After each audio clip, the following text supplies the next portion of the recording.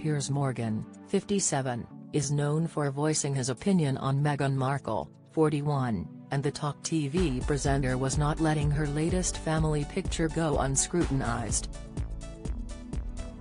The former Good Morning Britain presenter slated the Duchess of Sussex for trying to steal the royal family's thunder due to their photo release happening a mere 48 hours prior. Piers exclaimed, "I'd have bet gargantuan amounts of dollars that within 48 hours of Buckingham Palace releasing a new official photograph of King Charles III, Queen Consort Camilla and the new Prince and Princess of Wales, up would pop the renegade royal grifters with an official photo of their own." He then compared Prince Harry to his brother and future king, Prince William, saying the latter is the symbol of understated royal power, whereas he believes Meghan and Harry to be B-list wannabes pretending to have royal power so they can make money from it.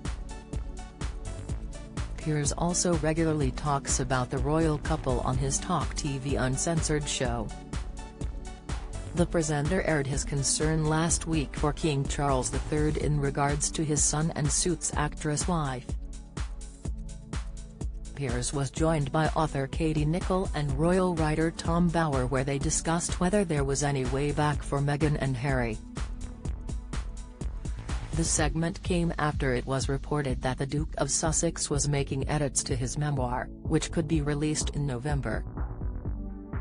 It basically boils down to one question: is there any way back for these two? The host asked.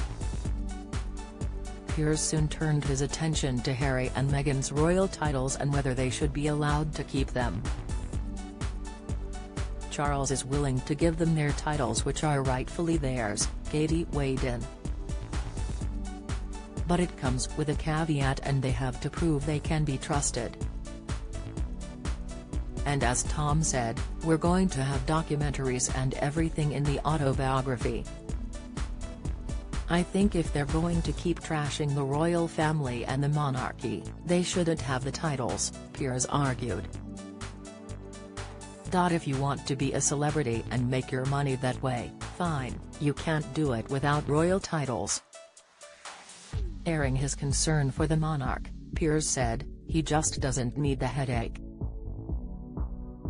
He has so many other things he has to worry about. This comes as Piers' friend Sharon Osbourne admitted that she injected herself with ketamine 3 times whilst in therapy due to her Shock the Talk exit.